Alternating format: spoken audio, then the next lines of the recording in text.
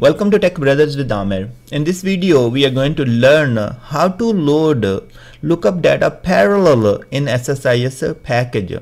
So I will show you what exactly do we mean by parallel, and we are going to learn how to use lookup transformations in SSIS package and use them in data flow task, how to use a cache transformation in SSIS package in parallel, and then we are going to learn how to use the cache transformation connection manager in lookup transformation. So let's understand first of all lookup data parallel term what we are using here. So we have to create a package to demonstrate this part. Now we are creating a new SSIS package, and here what I'm doing, I'm reading the data from a source customer table, then I'm matching with the customer name and only want to load the matching records. So I have a table called DBO lookup customer that has some customer name and some customer IDs, but I will make use of a customer name. From the source I will use the customer name and then look up against the customer name column here, and then finally we will get only the matching records. We will ignore the non-matching records. Let's consider these are the three records in the lookup customer table, and in source we have John and Sam, so these records will be ignored.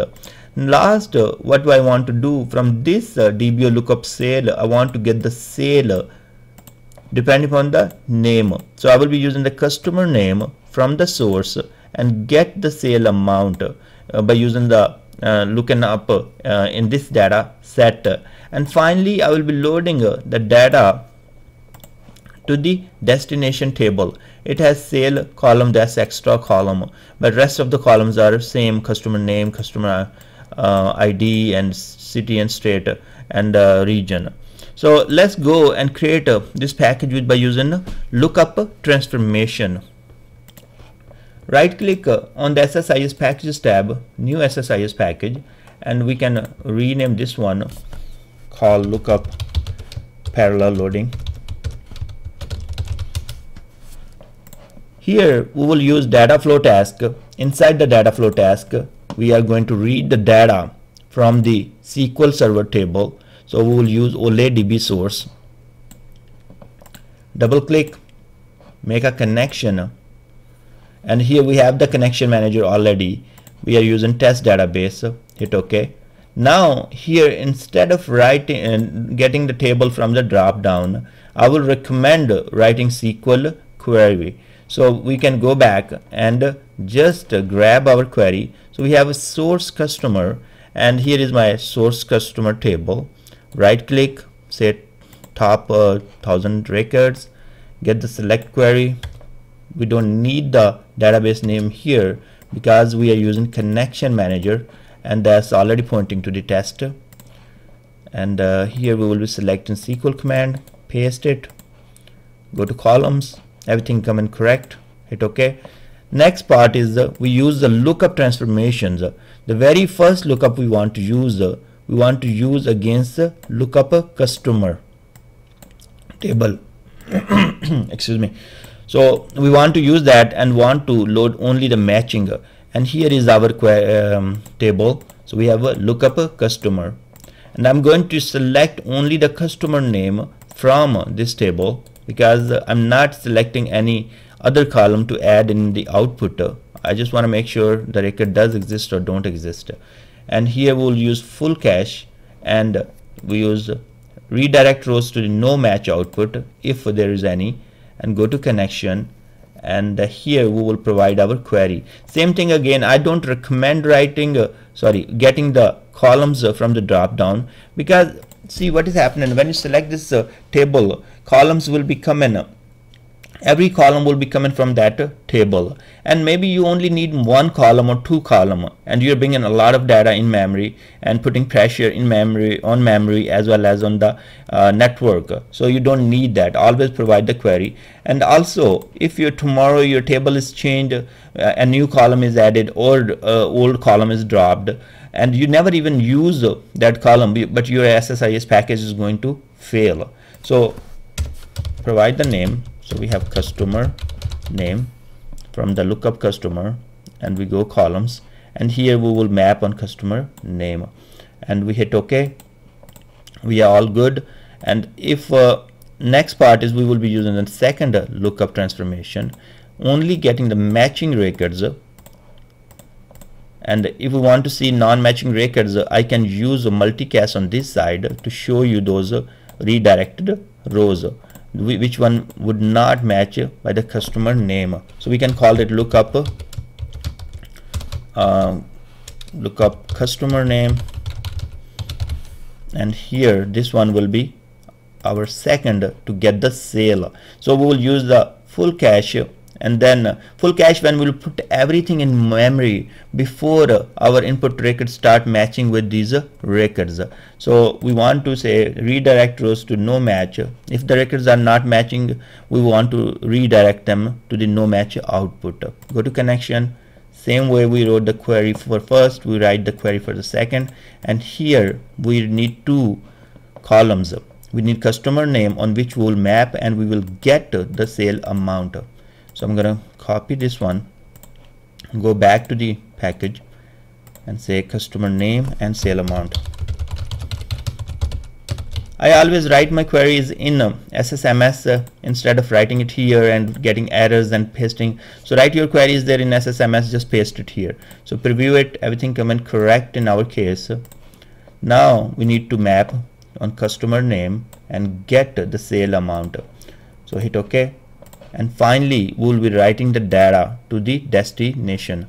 So we can call this one, let's rename this one, call it lookup sale get sale amount.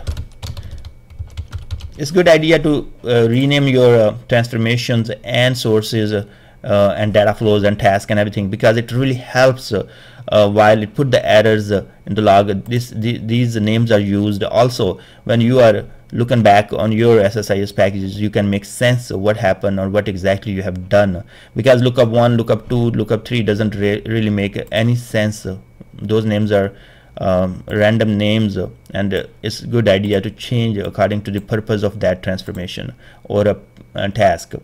Here lookup match output, and finally we will be writing the data to the customer destination. Go to mapping, and all columns are mapped correctly, and we have to map sale amount manually. So hit OK. We are all good now.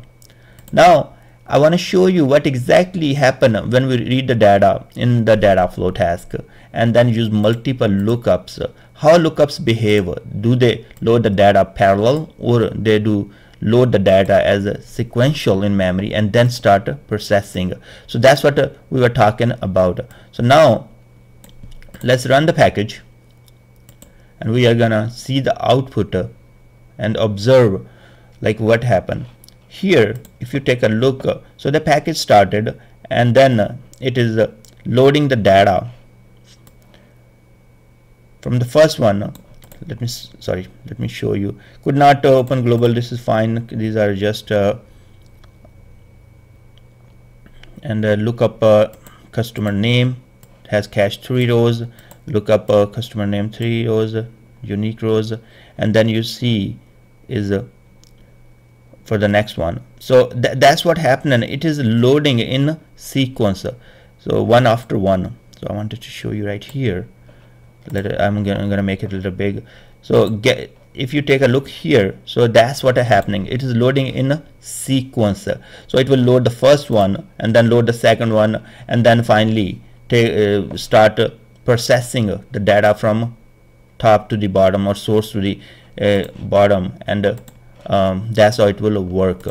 So now we learn in the data flow task, all those records will be loaded to the look by using in the memory by using the lookup transformation in sequence. Let's consider this first lookup has 5 million records, so this will load 5 million records, and then the second will start. It will load maybe another 10 million records in the memory, and then our process will start. So in the if you will take a look again in the progress, you can go and take a look and see on pre-execute your lookup will start loading those records in the memory. Once done, then start matching them. Now that's okay in our cases because we have only 3 records, but in case you have a lot of records, you have millions of records, that process can take long time. We can override this process and still use the lookup transformation and same logic, but we can load the data from multiple sources in parallel to the memory. So what we are going to do here, we are going to bring the data flow task, and inside the first data flow we can call it the load lookup tables parallel. Lookup data to memory parallel.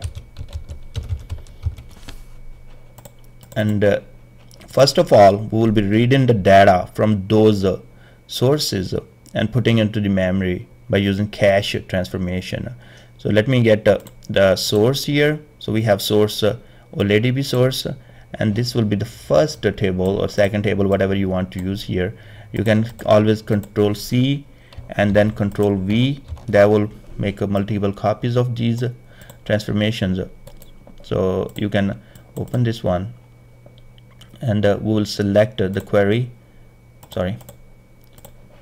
and we say select customer name from dbo.lookup customer, and this is the same query we use in the lookup and first lookup, where we wanted to match with the customer name and load only the matching records. So instead of using the lookup, now we are going to load them into memory first in parallel and then use them by using cache transformation.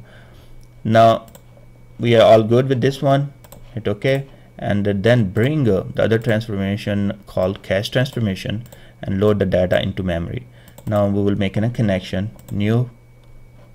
We can call this one customer name match, and we call it cache manager, and go to the columns, and here this is the first column. We want to index position 1 because we'll be using this one for matching. We don't have any other, we don't need to, because we want to find only the matching records or no matching, so we need the customer name only. Hit OK, go to map, hit OK. So this is loading our customer name, and next we need is called select customer name and sale amount, as we need to get the amount from this table. So we call it lookup sale, preview the data, command write. This is exactly the same query we used in the our second lookup. So we go to columns, and here we are all good. Hit OK, and we can write it.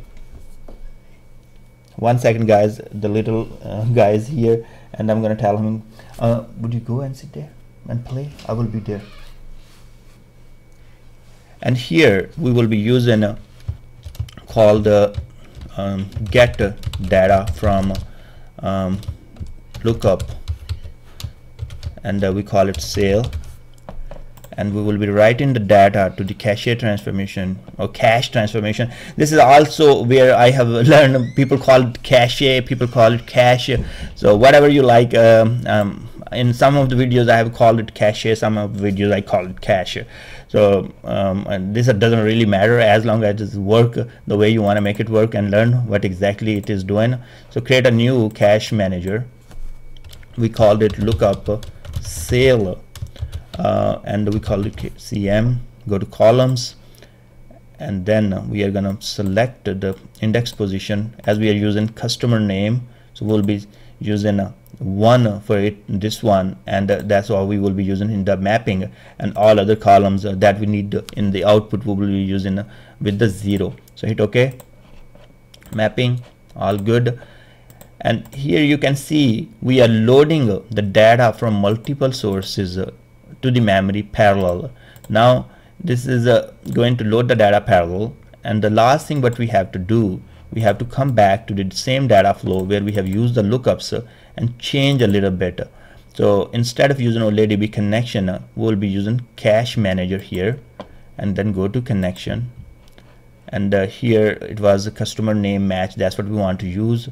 go to columns. Customer name is already mapped automatically, so we don't have to do anything here, and it will let only the matching records go down. And in the next lookup, we will use this cache manager that we have created for the sale amount, and here we'll select cache connection manager, go to connection, select the lookup sale CM, hit OK, and go to columns, and we are mapping on customer name, and we are selecting the sale amount, so it is automatically done. Hit OK. We are all good now. And now if we run this package, it is going to load the data from lookup tables into the memory parallel, and then it is going to use that data in the next data flow to load the records. So that's great if you are using a lot of lookups in data flow task. Instead of let them work in sequential, you can use the cache transformation and load the data to the memory in parallel, and then use that cache connection managers in the data flow task. Now let's go back, truncate the table. So right now it has 3 records. What I want to show you, it will load the same 3 records. There is no difference, but we'll save some time on the loading lookup data. So sorry, let me take this from here, copy, paste. Let's run the package, and now we should not see the data loaded into the memory in sequential. It should be parallel. So if we go here and we will take a look, and we would not see, okay, first lookup is completed, second lookup is completed, and all that. That's not there anymore. So, and on the other side, when we come back here, we can see these were loaded parallel. The true test will be like if we have millions of record, and then we can take a look like how fast it can work, and it is gonna make use of that. I don't want to create millions of record here and spend another 10 minutes to show you, but every time it is going to run, it is going to load the data parallel into the memory by using those cache transformations, as we are extracting the data parallel from different sources. And then in the next data flow, as the data will be already available, it will not wait for these lookups to be loaded. It will just make use of those cache transformation connection managers and read the data from memory that we have loaded parallel in the first data flow task. So thanks very much, and try to experiment and see how much difference it can make. Nowadays the computers are very powerful. We have a lot of processing, we have a lot of memory, and they are able to handle a lot of parallel processing. So give a shot. If you have millions of record, come and let's say you have 5 lookups that you use, and each one has 5 million. So why not to give a try in parallel and take a look how much time you can save by doing the parallel load of lookup and use the cache transformation. Thanks very much, and I will see you guys in the next video.